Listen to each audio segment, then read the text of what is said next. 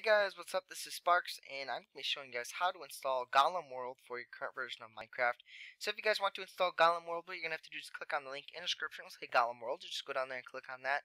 And what you're going to see here is you're going to see this Minecraft phone page for the Golem World page.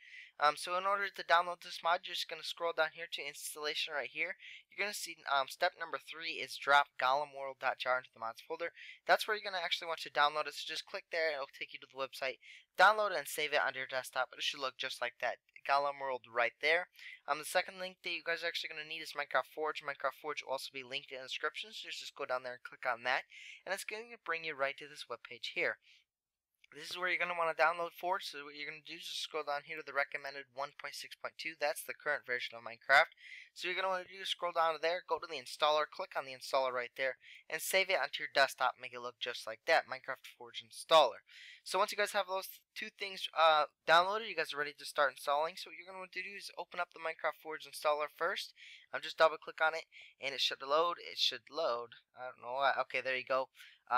You're going to see install client right there. Push OK, and it should have a little pop-up box right after that to say successfully installed client profile Forge. So push OK. The next thing you guys actually want to do is actually open up Minecraft. You're going to want to open up Minecraft after you've used the installer. What you're going to want to do, you're going to want to go down here to edit profile as soon as it loads. I don't know why it's not loading. So just go to edit profile, like I said, as soon as it loads. Alright, so as soon as you guys have opened up your Minecraft, once it's into this page here, we're going to go to edit profile. What you're going to want to do is you're going to want to see this used version right here. You're going to want to make sure that you guys are all the way scrolled down to the bottom and you're selected on the release Forge right there. So just make sure you're on that, push OK there, and push save profile, and you want to click play at least once.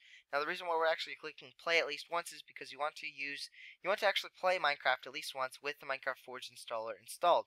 Now the reason why we're doing this is because it's going to create the necessary files and folders that you guys actually need to install the mod. So once you guys have clicked play at least once, Minecraft is little popped up here, and as soon as you do this page here, you see 3 mods loaded, 3 mods active. You guys are ready to go on to the next step. So what you want to do is you want to click on quit game. Always make sure Minecraft is closed when installing your mods. So for the next thing you guys want to actually do is go down to start. You want to type in a start. You want to type in %appdata, that's %appdata, and another %. Once you guys have typed that in, you're going to see this roaming folder right here. You want to click on that roaming folder, and this is where you're going to see the .minecraft folder. So you just want to open up that .minecraft folder, and this is where you're going to see all these files, and this is where you're going to see the mods folder. Now, if you guys don't already have a mods folder there, it's because you guys didn't start the Minecraft with the Forge installer installed. So make sure you guys do that, and that will actually make the Forge mods folder right there. If you guys still aren't having it for some reason, just create a new folder and create the mods folder. Just open up that mods folder, and all you have to do is drag in the Golem World right into that mods folder. You guys are completely done installation, so you guys can actually open up Minecraft and you guys can click play again. Again, always want to make sure you guys are on the edit profile and make sure you're using the Forge version there. So just do that and click play. So if you guys actually want to install this mod with Optifine, there will be a link in the description for Optifine. It's almost the same as this video, except I show you the special things you need to do with Optifine with that. So with that, this should be popping up. I'm not sure. I think my computer's running really slowly right now. I have no idea why. Anyway, it's popping up here. You're going to see that it's actually working. Again, it's taking forever for some reason. So you're going to see this thing here, and it should on the bottom say 4 mods loaded, 4 mods active. As soon as it pops up, there you go. It does. So you're going to see the mods there. You're going to see Golem World right there. So you can see that it's working.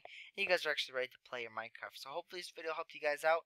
And if you guys are interested in these kind of things, mod installs, mod reviews, make sure you guys subscribe to this channel. I do a lot of those kind of things. And I'll see you guys next time.